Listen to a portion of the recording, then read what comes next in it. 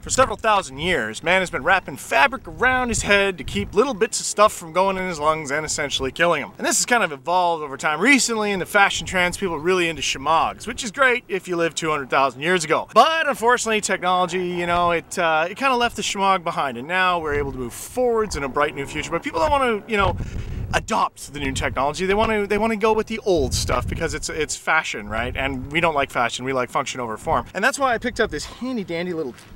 This is super cool. Now you think then go, Sean, why are you looking at me with a piece of fabric? It's called a buff rag.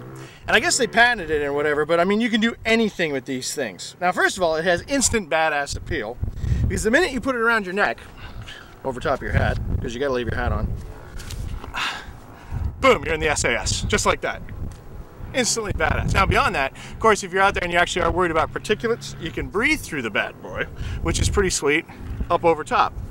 Able to keep talking, no problem, you know, no one would look at you funny on the street or nothing. It's very, very good. And if you get it wet and keep it around your neck at like Burning Man or whatever, it's gonna keep you cool. I am the biggest fan of this particular item in the world. When you buy them, they give you this little cardboard cutout. They show you all the different ways you can wear it, but there's stuff online too and stuff. You bring it up, over top, you can ninja right out with it. I mean, you can do anything with these things. I love them. I think they're fantastic and they're cheap, which is, you know, the key. You gotta have it cheap. If you're out in an environment like this, you're gonna wanna make sure you keep your body temperature down because it'll sneak up on you. It'll sneak up on you. It provides a little bit of added protection on your neck, on your face. Buff rags, very WOG invention and good to keep up with.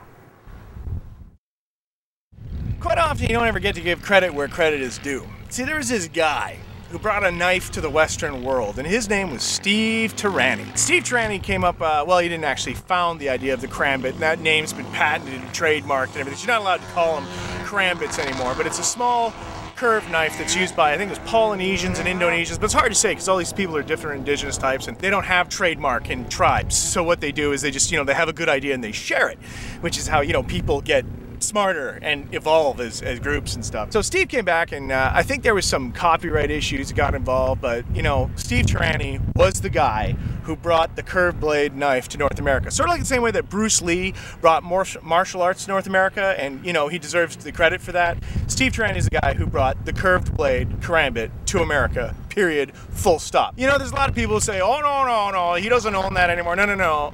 The guy did a great thing by introducing the curved blade knives as a daily carry item, really, as far as knives. Now, in the folding knife world, I used to carry an Emerson Striker, but since then I've gone with exclusively curved blade knives. And this one here is a Steve Tarani knife, and it's made by 511. It's really, really affordable. It's about 80 bucks. And the beautiful thing about them is that, for one thing, well, it looks crazy. It looks like you carve people up with it, which is fun because, you know, people ask you for the knife to open the bag of chips. You hand them this thing and they're like, oh my God, what is that thing? For actual use, it's probably single-handedly the greatest useful work knife I've ever used in my life, period, full stop. It's better than any straight blade. You have an awesome point on it.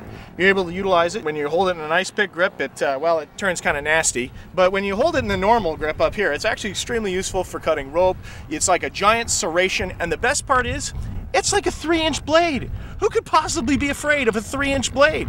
It's small, super portable, has this awesome big ring on the end, and there's several different variations. Spyderco makes one, I think Emerson makes one now, 511 makes the most affordable of the bunch, and even they make a more affordable version than the one I'm carrying now. You could tie this off, you could beaner it, you could hook it on your gear. It's right there, it's ready to go, multiple mounting options, strip and assemble the whole knife, which don't buy any folder anywhere unless you can totally disassemble and reassemble the knife, because you have to clean it, especially if you're surrounded by this crap, which I promise you will get into all the working gears of every single piece of metal kit you own.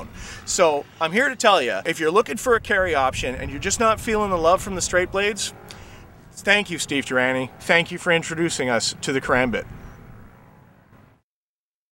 The debate rages between the floppy hat and the ball cap.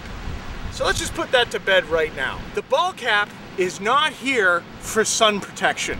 The floppy hat is here for sun protection. The ball cap is here to keep the sun out of your eyes for when you're catching the ball. Hence, ball cap. It is not providing any protection on the side of your head, the back of your neck, nothing. If you're going with the floppy hat actually gives you protection over your entire head, your neck, your ears, sides of your face, your nose, the whole deal. It protects you from the sun, which is the source of all power and life in the universe. So it's really, really strong and will burn you and will kill you if you stay in it long enough. So if you're gonna be out in an environment where you're in the wilderness, you use a floppy hat. Undoubtedly, it could be argued that it does not look as cool as the ball cap. However, what's the motto? That's right, function over form. And if you want to go one step further, get yourself the boonie, run the wire out of it, see previous episodes, and use a chin strap, because otherwise the wind will take it. And when the wind starts taking stuff, well, that's no good for anyone. They don't rent fucking Sandrails in Oregon anymore. It's all ATVs. Which I'm sorry, I mean, ATVs are cool and everything, but they're like four-wheel motorbikes. There's no roll cage. You know, there's no safety involved with that. You know, you got these ATVs tearing ass everywhere, and you could buy a sandrail, but you can't rent Sandrails in Oregon. What kind of a sick world do you live in where you can't rent a sandrail near the biggest freaking dunes in America? Like, I don't understand that. It doesn't make sense to me. You know, there is an opportunity for wogs to make money. Apparently, nobody thinks sandrails are cool anymore. Apparently not. We'll start in Oregon. We'll move to the Middle East, because they don't got sandrails in the Middle East either. You think Iraq, Iran, they got nothing but sand over there. Buddy, ditch the camel.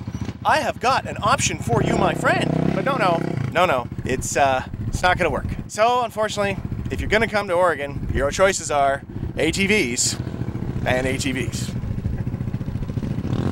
Sucks. Sucks.